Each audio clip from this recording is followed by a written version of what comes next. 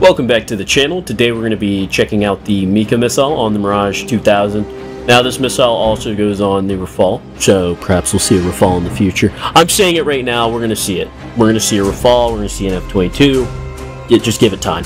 Anyway, make sure to subscribe and join the Discord to enter in our giveaway. That's how you enter in. Links in the description for that. But you can see here the Mica missile, it tracks targets pretty well. It does help if you keep your radar on the target, but again, you don't have to do that. For example, in this shot here, I launch on him, I'm not even tracking him, the missile just tracks him no problem. There's pretty much nothing he can do. The best tactic to dodge these Fox-3 missiles, though, is to fly as low as possible to the ground, and the missile typically misses. You can notch them, you can outrun them at certain ranges, but yeah, these missiles are pretty darn good. You can see how hard it pulled on that target above us. It had no problem getting up there, and that's because this is a thrust vectoring missile, and it also pulls 50 Gs. Now, I don't know if Gaijin actually modeled the thrust vectoring yet. Maybe because the missile reaches Mach 3 so quickly, it just compresses, so it doesn't, pull like an R-73. I'm not actually sure how the Mica missile in real life, like how hard the thing can actually pull. So tell me in the comments down below whether you guys think it's accurate in the game.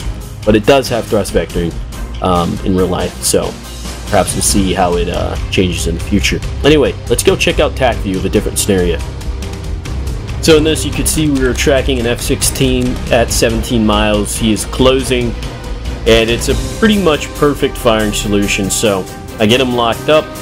I get my Mica missile ready, and I launch it. And the missile is climbing, so it will bleed a lot of speed, but it does get to Mach 3 in the climb. And soon after, it just starts to bleed speed very drastically. But even though it's going Mach 1.6, which is, relatively still fast, but for a missile quite slow, the missile still connects. And the F-16 didn't do much evading, so both missiles hit. I mean, it's a textbook. Even an AIM-7 would have did that. For this part, I'm trying to fly low and mask the ground, and there's a target, an F-16. He starts to gain some altitude. I lock and launch. Now, the Mica missile, in my opinion, is the best at close range. It's the best radar missile, or Fox-3 missile in the test that's really good at close range, because it is thrust vectoring. I don't think it's fully modeled, though.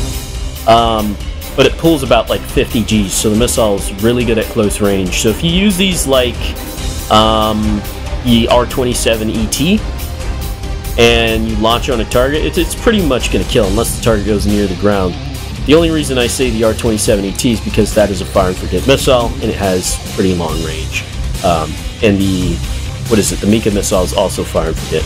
Small note though, I wonder if Gaijin is going to add the infrared version of it. That would be super sick, but we'll see what they do.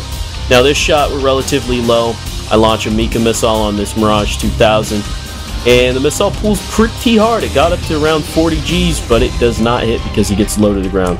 Now this couldn't be a tactics video with how to counter the missile, and so far what I've noticed is if you're in a semi-notch and you're constantly trying to bleed the missile by changing the vector, typically, if you're lucky, while dumping chaff, the missile will miss. I mean, look how close that is. That technically could have proxied.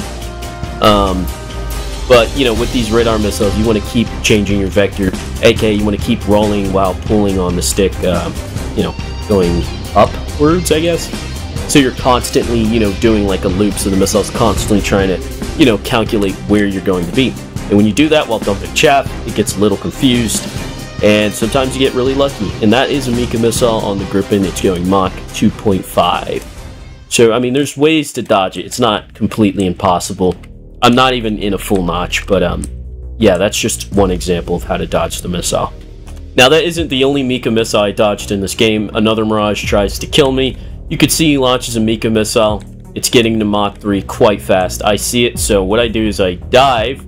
And what that does is it makes the missile think you're going to be a little lower, because it's trying to predict where you're going to be.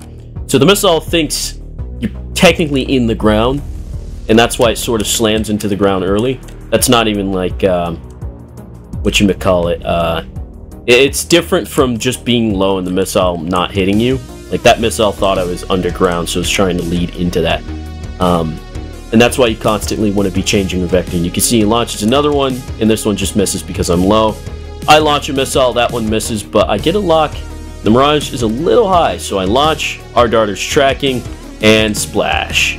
That is pretty much like a textbook engagement against the Mica missile and how to negate it. And it generally works against all the Fox-3 missiles. But the Mica missile, since it does pull 50 Gs, you constantly want to change its vector so it bleeds as much speed as possible.